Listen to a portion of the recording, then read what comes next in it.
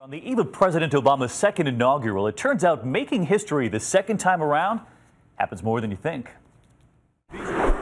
16 presidents have had to do what President Obama will do on Monday, deliver that second inaugural address. Of course, the first to do so, George Washington, March 1793. And his was the shortest inaugural speech, just 135 words. Here, a copy of that speech, historians believe likely in his secretary's handwriting. He said that day, "I am again called upon by the voice of my country." Abraham Lincoln, March 1865, a sea of mud on Pennsylvania Avenue after weeks of rain, thousands of spectators standing in it all, the moment reenacted in Lincoln. With malice toward none, with charity for all. It was during Lincoln's second inauguration African Americans were first invited to participate in the parade. A little more than a month later, he was assassinated.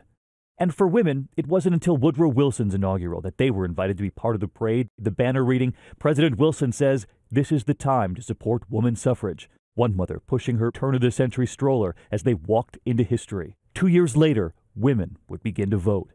FDR's second inaugural, January 1937, the wettest on record. But listen to this. But FDR decided if the crowd could brave the elements, so could he. He insisted on riding in an open car. I, Harry S. Truman, do solemnly swear. You will faithfully execute the office of President of the United States. A TV first for Harry Truman, January 1949, and Americans could finally watch the inauguration on television. These were the preps more than 50 years ago for Dwight Eisenhower, giant platforms for a mere 12,000 invited guests. There were 4 inaugural balls awaiting them. Lyndon Johnson made history after one of the darkest days for our country, the first president to ride to his inaugural in a bulletproof limo after the assassination of JFK. Ronald Reagan's second inaugural, so cold only snow filled the stands. The public swearing-in ceremony moved indoors.